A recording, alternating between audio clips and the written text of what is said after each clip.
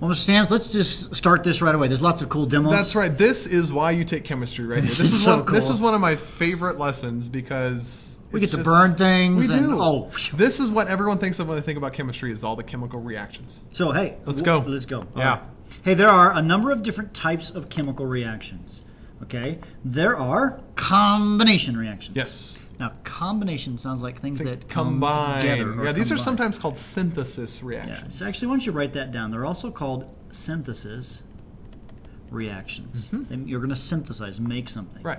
All right. It's a general form. If you take a chemical A, react it with B, you make AB. Right. So you take two things or more and smush them together into one. Yeah, pretty simple. All right, here's a real example. If I take calcium oxide and I react it with carbon dioxide, it'll make calcium carbonate. This, by the way, is the stuff you find in bones or seashells. Your bones are made of calcium carbonate. Marble. Marble. Yeah. Okay. Or if I take mercury and react it with oxygen, it makes mercuric oxide, mercury 2 oxide. Yeah. Notice it makes one substance here. You have chemical A, you have chemical B, and you have chemical AB, if you will. Okay. Now, I think we should probably do a video. Yes, a demonstration, and I will put some things together and make them synthesized. Okay? All right, now I want to talk about a combination reaction. A reaction where you have two things, and they're going to join to make one. All right, the reaction I'm going to work with is I have sulfur, elemental sulfur, right here, S. I think it's S8, isn't it, Mr. Sanders? It is. S8 doesn't say that. And I have iron metal. Okay, so what I'm going to do is I'm going to take into this test tube, and I'm going to put some of my sulfur. This is a one good thing of sulfur, isn't it, Mr. Sanders? That is, but it smells lovely, doesn't it? Oh, woo! Oofta! All right, so I have some sulfur in there, right? And then to that, I'm going to add some iron metal. Now, notice one thing I am doing as I'm mixing these. Notice I have different scoops for each of them because I do not want to put sulfur into the iron. It's not a good idea. Now, one thing I happen to know about iron, here, let me see, there we go, of course. So here is iron mixed with sulfur. Now, notice they're not reacting. They're just kind of mixed together. Sitting there. So I'm going to shake them up. Okay, mix, mix, mix, mix, mix. And they still haven't reacted. Now, one way I can know that is I happen to have a magnet right here. And if I take the magnet, I don't know if you can see this. I think you can.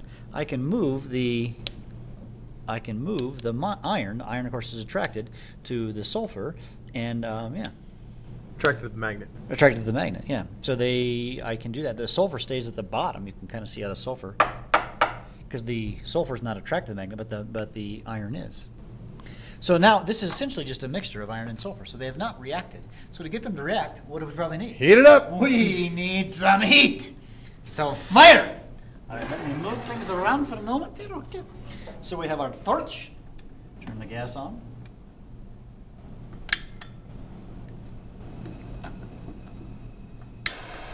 Torch. So now I'm going to heat them up.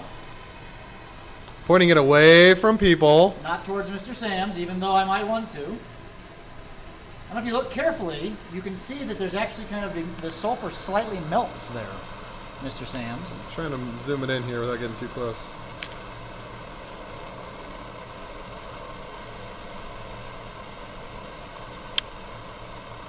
It's probably stinking up our room right now. Yep. We should have done this in a hood, Mr. Probably Sams. should have, huh? Good thing we're the only ones here, huh? Ooh, that's pretty. Red. Yeah, that smells.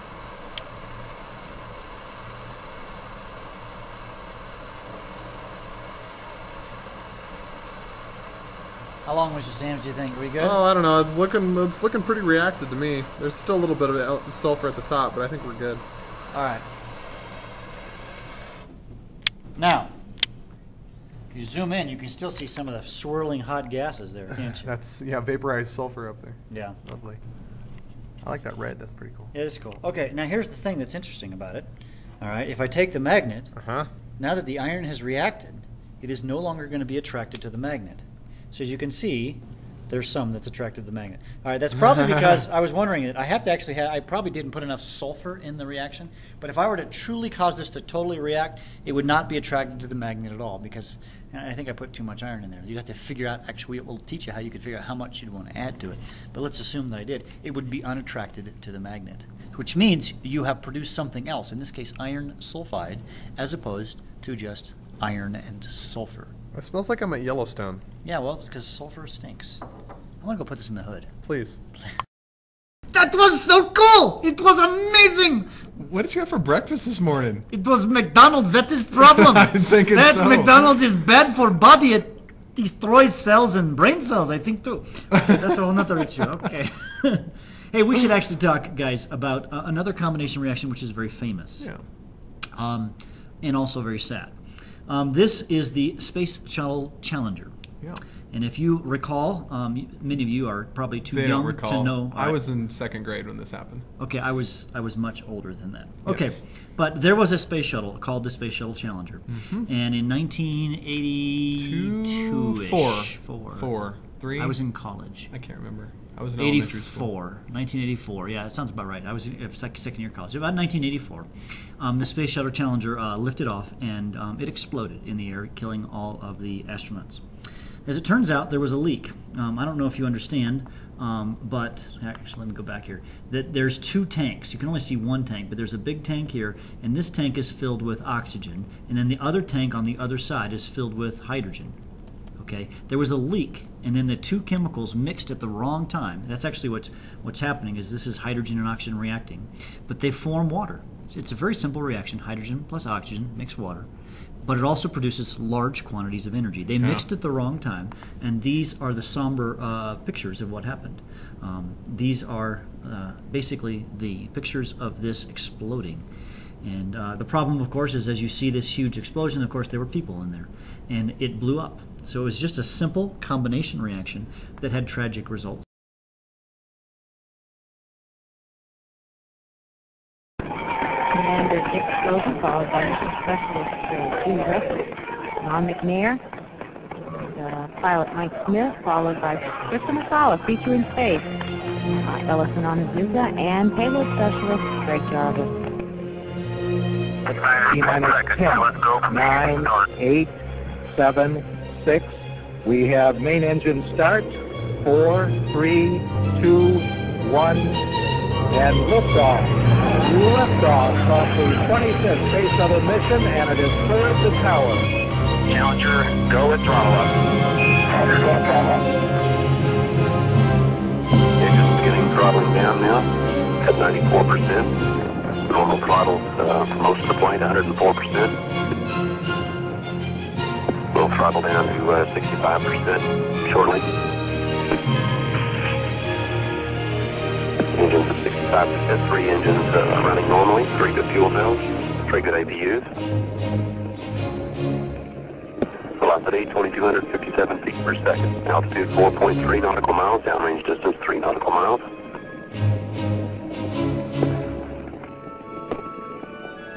Engines throttling up, 3 engines now at 104%. Challenger, go at throttle up. Challenger, go at throttle up. 15 seconds. Velocity 2,900 feet per second. Altitude 9 nautical miles. Downrange distance 7 nautical miles. Go ahead. Flight GC, we've had negative contact, lost downlink. Okay, all operators, watch your data carefully. Flight pilot till he gets stuff back. He's on his cue card for report modes. Flight controllers here looking very carefully at the situation. Obviously a major malfunction.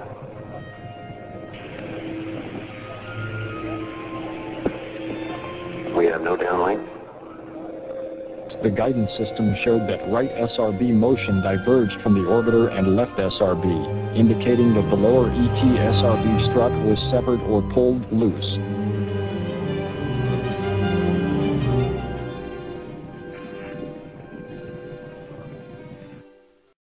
Here's some pictures again of it happening. Oh. And these are the folks who perished in there. Actually, an interesting story, if you don't know this, is that this was the first, they called Teacher in Space program. And this lady right here, she is Christina McAuliffe, something, yeah, McAuliffe, and she didn't make it. She was going to do some cool experiments. Actually broke the hearts of lots of elementary kids, like probably you, sadly. Yeah. You were probably one. And the reaction was simply H2 plus O2, and it made water. Actually, to balance this reaction, we'd have to put a 2 here and a 2 here, and these folks, they perished in the explosion. So kind of interesting sort of historical note, a very famous reaction that had tragic results. Yeah. Okay. All right, we should do another type of reaction. Okay. Okay, how about we do decomposition? Decomposition reaction. Decompose. I'm going to decompose Watch you. a video again. It's Mr. Bergmann again. Actually, before we watch the video, should Yeah. we just learn what types they are, maybe? Oh, sure. Yeah, we should do that first. Oh, yeah. So in a decomposition reaction, you have one substance that turns into two or more. Right. Usually two, it could be more. So AB turns into A and B. So an example of that would be actually the reverse reaction, the one we just talked about. Yeah. Water can be decomposed into hydrogen and oxygen. Yeah, guys, this is the exact reverse of a synthesis or combination reaction. Yeah. If you flip it around, you have a decomposition reaction. And the word decompose makes sense too, guys, Right. because if you think something decomposes, it breaks apart, breaks down. Like, yeah, okay. Or here's another one, potassium chloride, breaking down to potassium chloride and oxygen. Now, these are not balanced reactions, by the way, guys. We'd have to balance them. Some of these we've already balanced, so it's not that important. Now, I think we should do a demonstration. Video. Okay, so who's going to video us? I think it's you this time. Is it me? I get It to is. decompose and fire. I get to play with fire. Whoa. All right, I want to show you today a decomposition reaction. Now remember, a decomposition reaction, you start with one thing, it breaks apart into multiple things. So the chemical I brought with me today is hydrogen peroxide, okay? This is the stuff that you can just buy at City Market or King Soopers or whatever your local grocery store is. I'm going to pour that into a test tube. Now hydrogen peroxide kind of by itself decomposes into water and oxygen gas. So it's actually decomposing right now, but it's a very, very slow reaction. So I'm going to add something to it that should speed up the reaction. This is not a part of the reaction, it's what we call a catalyst. And the catalyst we use will be manganese dioxide. So I'm going to get a small amount of this. Now, one of the products of this reaction is oxygen gas. Okay, so it's a little black powder. I'm going to put it right here, because one thing about oxygen gas is that it's highly flammable. So I'm going to take a match and light the match, if I can light a match.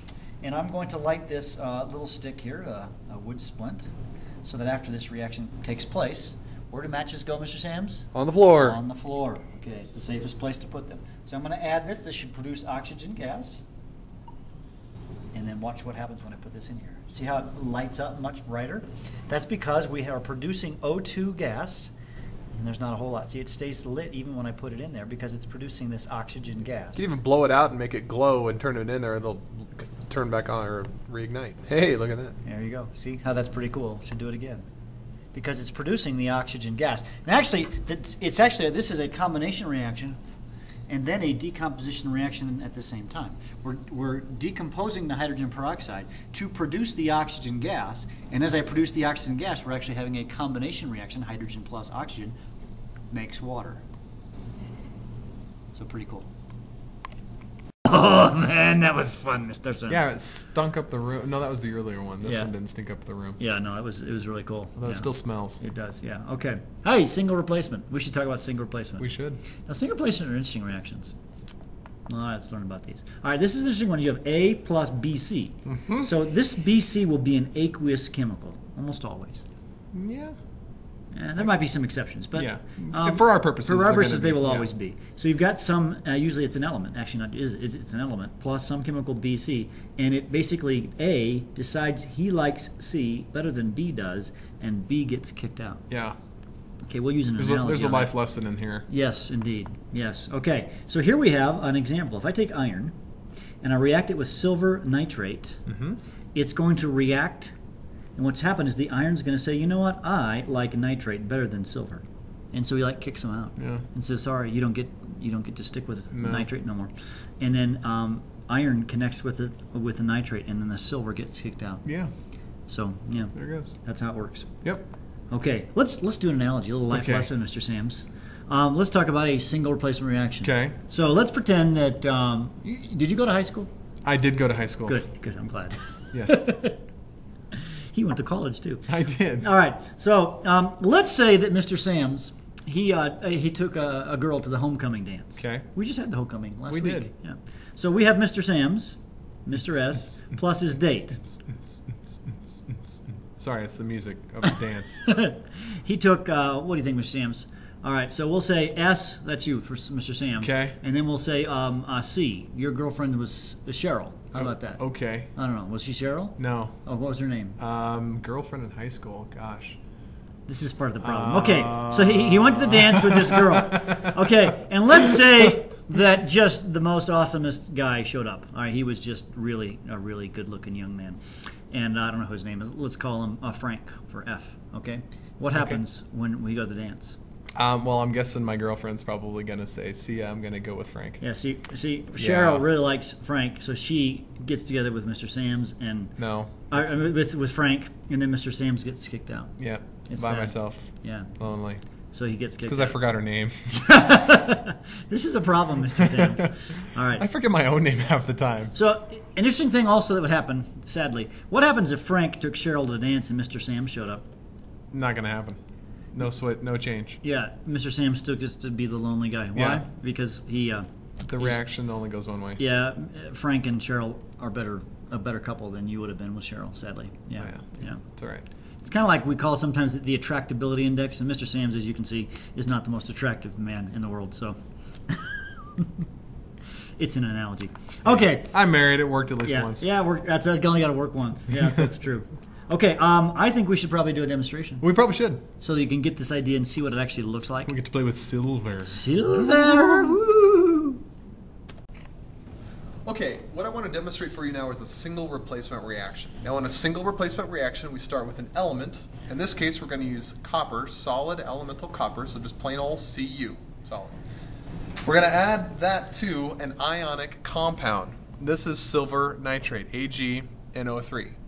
Okay, so we have a metal ion and we have a metal atom.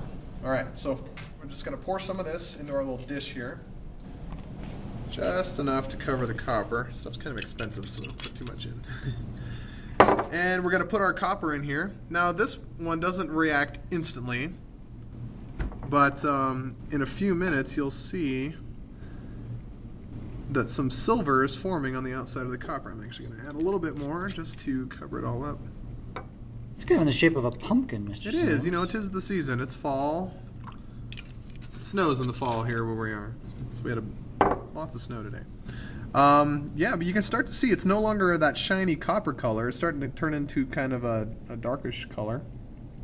That's actually silver that's forming on the outside. What we're going to do is we're going to stop this. We're going to come back in a couple minutes. We're going to see what that looks like.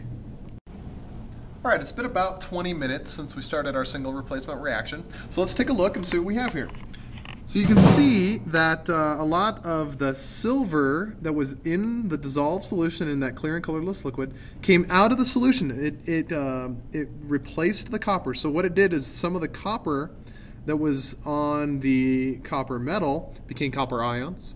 And then the silver ions in solution became silver metal in the single replacement reaction. So you can see on here there's actually coated with silver. Ooh, you can see really well there on the back side. That's pretty cool.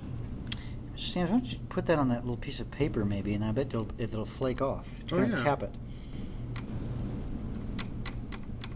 Some of our silver metal there on the paper.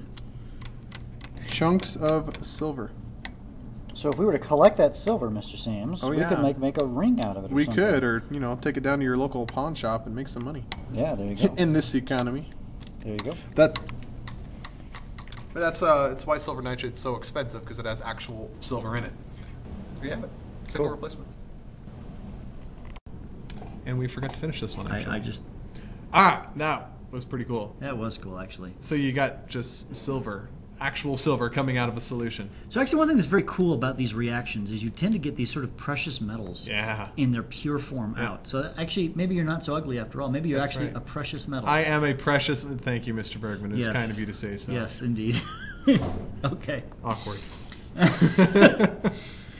No, I won't say that. Okay, the last one, no, not the last one, the second last one is double replacement reactions. Okay. This is sort of an interesting one, too. Yeah. All right, we have AB plus CD makes AD and CB. Yeah, so this, there's another life lesson in here, I think. Yes, so A takes B to the dance. Yep. And C takes D to the dance. Mm-hmm. When they get to the dance, they switch partners. Yeah. They decide that they like the other person's partner, and they switch. Mm-hmm. Mm-hmm. Yeah, so that's how that works. Yeah. So here's a classic example. If we have barium, he takes chloride to the dance.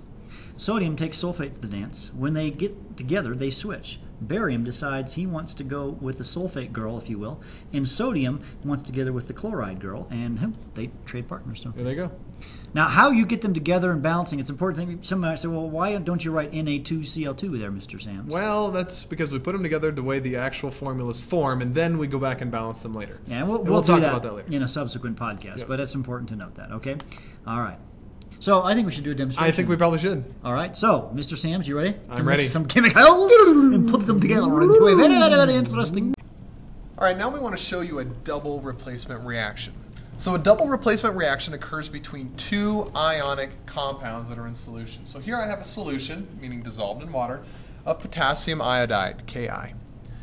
Okay, you'll notice it's a clear and colorless liquid. Here I have a solution of lead-2 nitrate, also clear and colorless liquid. Two ionic compounds in solution. So what I'm going to do is I'm just going to add a little bit of lead nitrate to my beaker here. Okay. And then I'm going to add some potassium iodide to my beaker, and whoa! So our two clear and colorless liquids formed a yellow solid. Now, if you get real close here, you can see that it's a solid that's formed. It didn't just turn into a yellow liquid. You can see chunks that are settling down to the bottom. We call that a precipitate. Now, don't confuse that with precipitation, like rain coming down. This is a solid precipitate. So the solid precipitate comes out of the solution and settles down to the bottom. So two ionic compounds in solution, mix them together, and you form a solid ionic compound that does not dissolve in water in a double replacement reaction. There you go, Mr. Sims. That was cool. So this is the reaction, lead-2 nitrate plus potassium iodide, and it formed lead iodide. Lead-2 iodide. Yep. And potassium nitrate. And potassium nitrate, yeah. Now, do we like to write it like this? No, we usually like to write the symbols. Yeah. Because we don't like words with Yeah, we'll teach you how to put all the symbols together in another podcast. This is just so you can identify and know which type is which. Yeah. Okay. Okay, so here's our example. Here's these two couples. They go to the dance, and what do? They trade partners. So this guy decides he likes her, or her. They switch, and then he likes her, and vice versa. Yep. Yeah. Okay. So that's how it's worked. All right. Fun activity in class? Yeah, we might do this just with them in class. Yeah, I think we'll do Leave it. space. All right, so leave some space. Hey, one last type. Combustion reactions. Yeah, these are fun. These are very fun. You get to burn things and burn things and burn things. In fact, we'll tell a story about how a student of mine almost burned his face off. Okay. All right, so here's the reactions. They will be a CHO compound or a CHA compound. It's a carbon, hydrogen, and possibly oxygen reaction, and it always reacts with... Oxygen. And oxygen always has a... O2. O2, yeah. So watch that. And they form the same two things. These are the easiest ones. They always make the same two products, carbon dioxide and water. By the way, usually, because it's very high energy, these are both gases almost always. Yeah. Now, when I say CHO, this could be like CH4, C2H5OH. It could be C6H12O6. See, it has carbon, hydrogen, and oxygen in different ratios. Yes. So that's it. But it all forms CO2 and H2O. So here, in fact, there's the CH4 plus O2 makes CO2 and H2O. In fact, that's the one we're going to use as a demo in just a couple of minutes. All right. Or we could have methanol. This is the one that set me on fire a couple of years ago. Mm-hmm. That was not a good thing. No. Yeah, that was... You know those little fuzzy lumps you get on your sweater? You should probably take those off if you're ever going to be around fire. Yeah, because they caught on fire. They catch on fire. Especially if you have methanol on you. No. Yeah. Very, very bad. Okay. Hey, I'm going to set something on fire. How about we do it now? Let's do it. I want to tell you guys a story. Interesting story. Many years ago, I was teaching at another high school. And when I was teaching at that high school, I had a student who said, Mr. Bergmann, I wonder what this would do. And I about jumped out of my skin when he said, when I saw what he was about to do. I'm going to do what he was about to do much safer than he was about to do this. All right, I happen to have a gas jet right here, and this has got natural gas or methane gas coming out of it. I can turn the gas, and I don't know if you can hear, but it's now hissing. What the student was about to do is he had a, this is what he did, is he had a lighter. He was a smoker, and he was like this, and he says, Mr. Bergmann, what would happen if I did this? And he had his face right in front of the gas jet, and he had his lighter.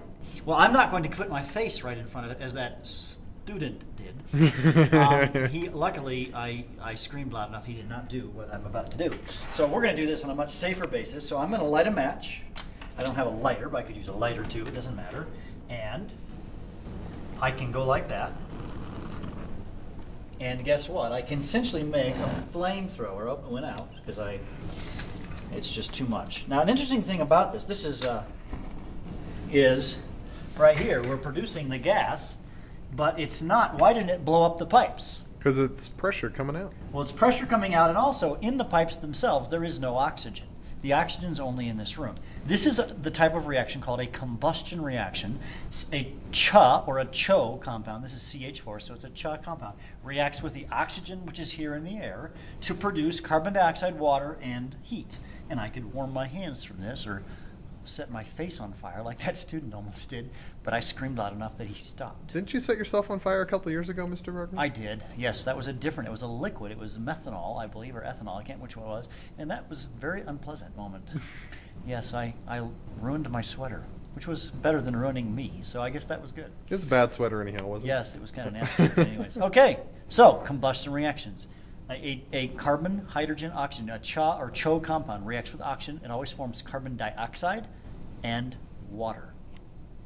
Well, guys, that was very cool. That was cool. You know, actually, it wasn't cool. It was hot. It was very hot. Yes. When I was in 8th grade, the heat went out in the science wing in my junior high. Okay. In northern Wyoming, it was 30 degrees below zero outside. That's cold. It's really cold. So my science teacher went to the back of the room and turned on all the gas jets and lit them all and heated the room with the gas jets. But he like said, science teachers, you don't know go best. to the back of the room, or I'll beat you to a bloody pulp so you don't burn yourself. Nice. Basically, is what it boiled down to. That's That's pretty cool. very cool. Mr. Keith, he was amazing. He was my inspiration. Your inspiration, nice. Yes. I think we're done. I think we're done. So that is the 5 different types of reactions. Now you're going to try and figure out how to identify them in your worksheets. Yep.